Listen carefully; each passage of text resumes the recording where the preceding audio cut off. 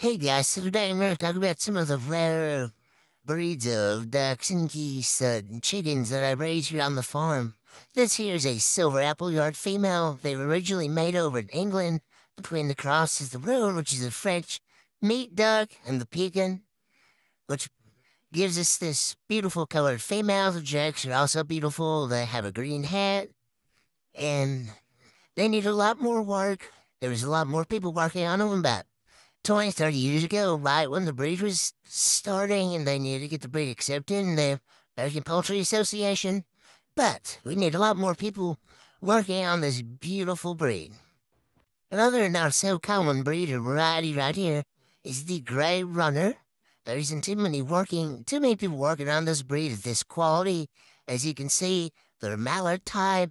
No, they are not a mallard. Granted, that is the mallard code. Gray, like I said, all the quacking ducks, or most quacking ducks, originated from the mallard. One of the few ducks that did is the Muscovy, which is on the least of concern list due to the fact that they can reproduce a lot more. I know a lot of people prefer to raise that breed. This here is an exhibition quality dirt Brahma. I'm sure a couple of you people on here probably follow two guys in some land, Scott and Evan. They also raise this variety and breed. They're very frightened.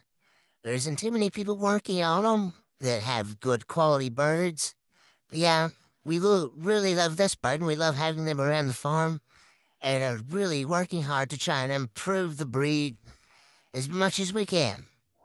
Here's another breed of chicken that's very frightened. I know some of you are gonna say, hey, let's use a Polish. I probably have one.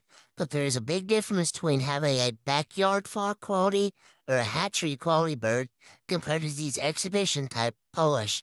There isn't too many people raising them with this quality. It's a really, really difficult breed to work with.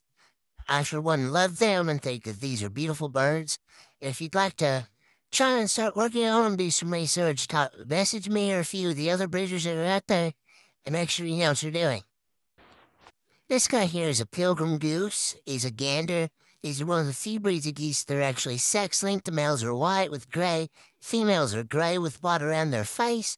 There isn't too many people raising exhibition quality of this breed, which is why we really, really work hard to make sure we get enough babies, make sure we have enough genetic diversity to keep the breed going.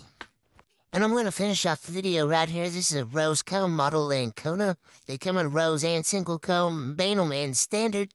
There isn't too many people working on the breed. We don't have a whole lot of genetic diversity, but we strive to make sure that this breed is up to the standard.